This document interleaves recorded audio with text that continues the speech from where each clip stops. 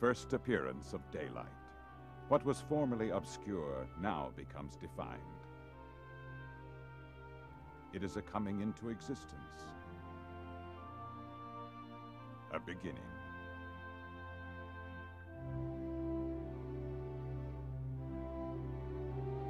50 метров. Copy, 50 meters. 40 метров. Roger, 40 meters. 30 метров. Copy, 30 meters. 20 метров. Roger, 20 meters. 10 метров. Roger, 10 meters. 3 meters. 3 meters. 1 meter. Docking completed. Docking is completed, Houston. Roger. Well done, Tom. It was a good show. We are looking forward now to shaking hands with you in Apollo-Soyuz. When we opened this hatch in space, we were opening back on the Earth a new era in the history of man. The journey to the future, humankind's reach for the cosmos, began on the steppes of Central Asia on October 4th, 1957, with the launch of Sputnik.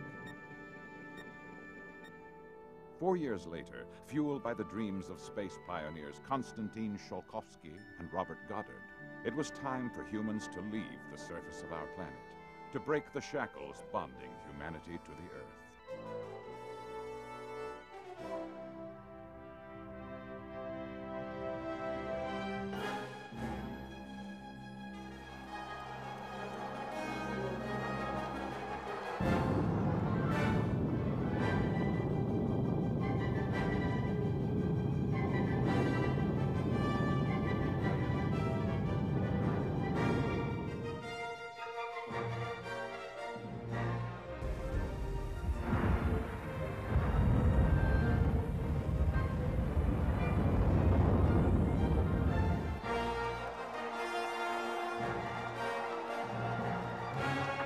Roger, 0G, and I feel fine.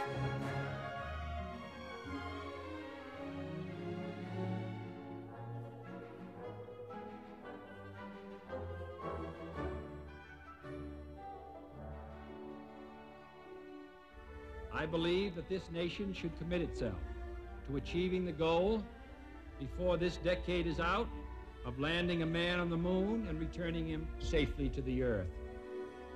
That's one small step for man,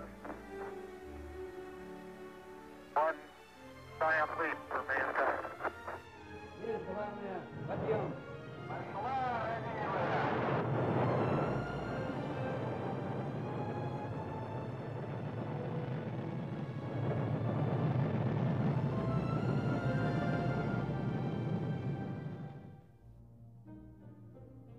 As men and women learned how to live and work in space, the superpowers discussed cooperative space projects and the use of space for the benefit of all humanity.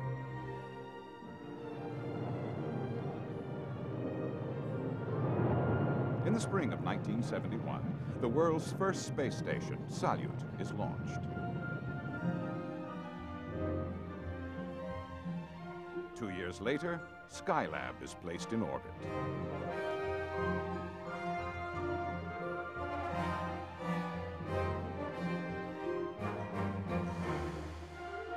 In the meantime, accords are signed between the superpowers to enable spacecraft from the two countries to rendezvous and link up in orbit for the first time.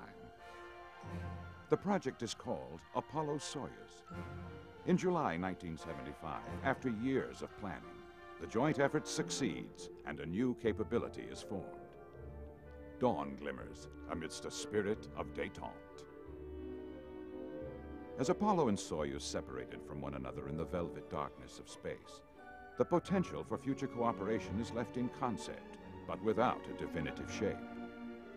Meanwhile, halfway around the world from one another, both nations embark on new projects, one centered around a reusable spaceship, the other around a space station named Mir, the Russian word for peace.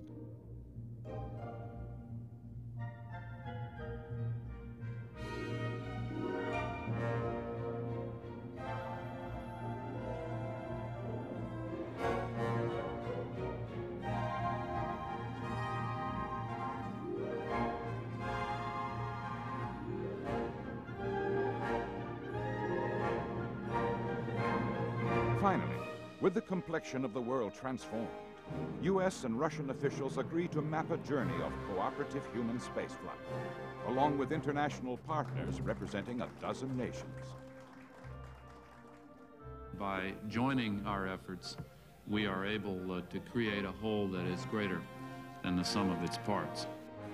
A bold three-stage plan for the development of an international laboratory in space. A research station. A place where humans will use their collective talents to create new technologies for the benefit of people on Earth, while trying to better understand how to live and work in space. An era of ideological differences between the world's two premier spacefaring nations ends. Over this new horizon, dawn breaks again, brighter than before.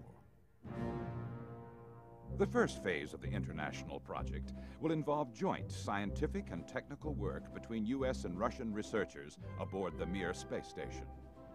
Up to 10 shuttle flights will be launched to link up to Mir beginning in 1995. Before that work begins, 2 veteran Russian cosmonauts will fly aboard the shuttle for the first time, and an American astronaut will be launched aboard a Soyuz capsule to Mir. All will be engaged in scientific and medical research. The joint shuttle-Mir missions will focus on the delivery of experiments and hardware in support of interim program objectives and technology demonstrations, as well as life sciences and material sciences research in both shuttle-based space lab workshops and Mir science modules.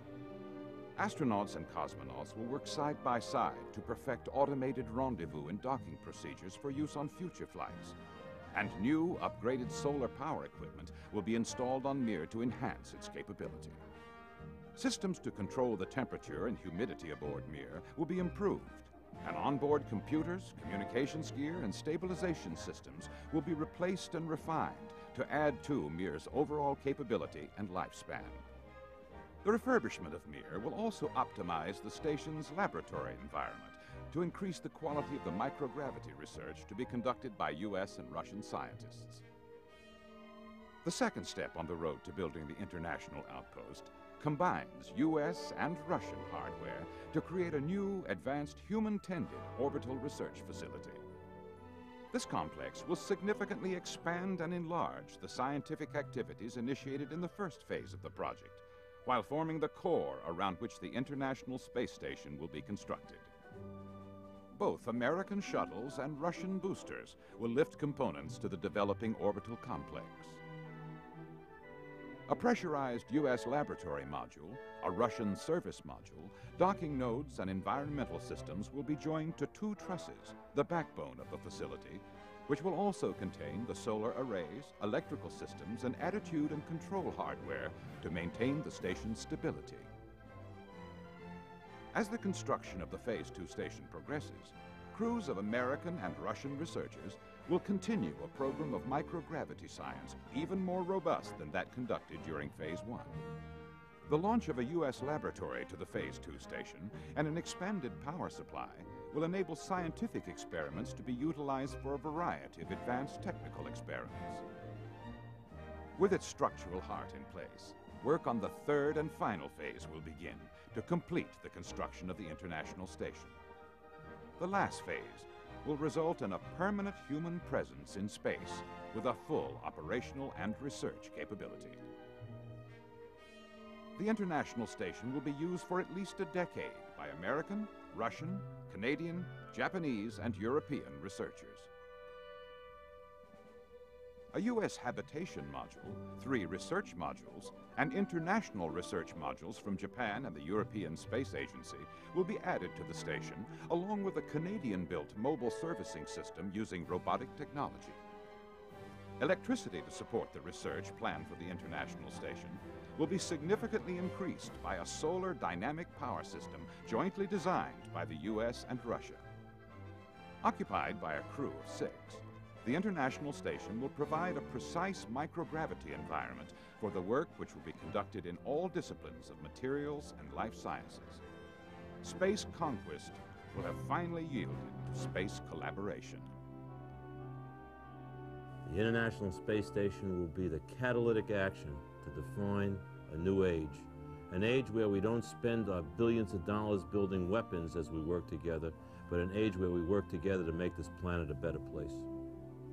We hope that we can answer many questions we can't answer down on the Earth in 1G. For instance, that deal with cell development, with how gravity affects our sense of balance, physiological problems dealing with osteoporosis or neurovestibular diseases, crystallization processes that deal with every part of our electronics industry and our protein crystal industry. Together, we'll be able to achieve faster medical results, which are necessary for the treatment of people on Earth. That is indispensable. That is the fruit of joint cooperation. No one could have predicted the scientific benefits that have occurred with our limited time in space. Now, with the potential for much greater time in space, I think we can expect some unexpected discoveries that will have great benefit to the health of man here on Earth. You never know where new knowledge is going to take you, but you also know from past experience, new knowledge always becomes useful at some point. I mean, when electricity was first developed, you know, a couple of centuries ago, nobody knew that we would be using it for an electric light bulb. Now that the world is changing in front of us, quite new relations are being established between the United States and Russia, turning into new relations of partners,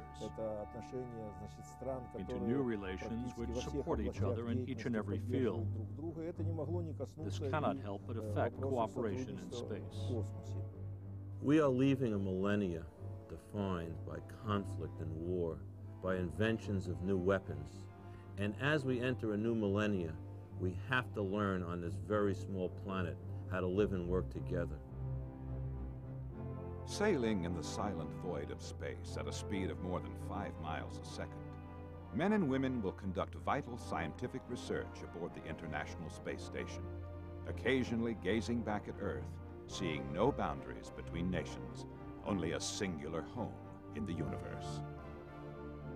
The International Space Station will have been built by humans from diverse cultures, built by people speaking different languages, built by pioneers possessing a common vision.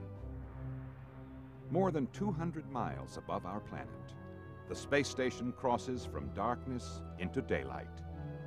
It is dawn.